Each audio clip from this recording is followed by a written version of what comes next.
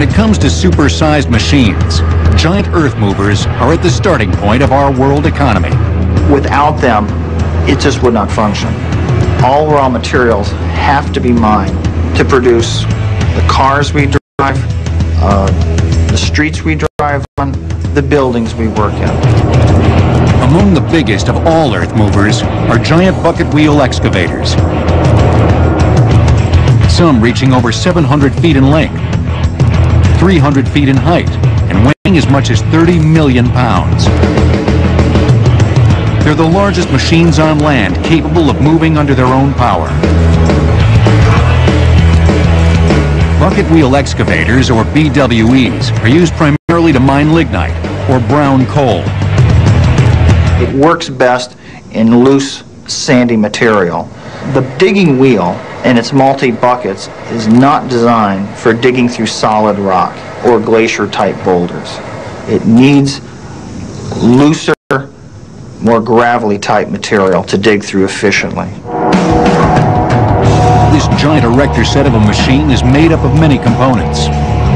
You have the large digging wheel at the front, which is 71 feet in diameter. It is connected to a large boom, which then connects to the central tower. The central tower has a conveyor bridge which extends from the back end of that, and then that is hooked to what is referred to as a discharge unit.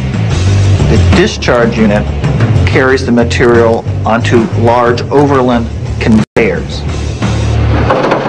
Although incredibly efficient as earth movers, BWEs pose no threat to the world's land speed record.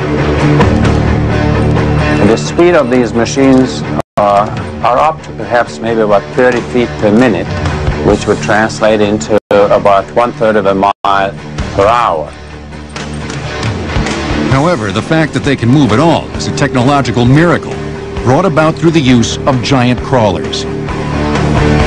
The main tower assembly is supported by an undercarriage with 12 massive crawlers, each 49 feet in length. The reason that these bucket wheel excavators like 293 require so many crawlers is for flotation. Because of the underfooting that the machine works on, it has to be extremely level, extremely stable. Computers allow the operators to monitor all aspects of the digging operation. But even with this technology, several crew members are needed to operate the machine. These machines typically are run by about 4 or 5 people. There is one operator that is located in the main operator's cab. This operator would have an overall control of the whole machine. The price tag for one of these brutes is as big as the machine itself. The bucket wheel excavator of this size cost over $100 million. The weight of the machine, obviously a major factor in determining the cost of the machine, and the sophistication of the equipment. Yet if you want to move an astonishing 314,000 cubic yards of material in one day, a giant bucket wheel excavator is the only way to go. Another Goliath amongst earth-moving machines is the Terex RH400 hydraulic front shovel excavator. The RH400 is the world's largest front shovel.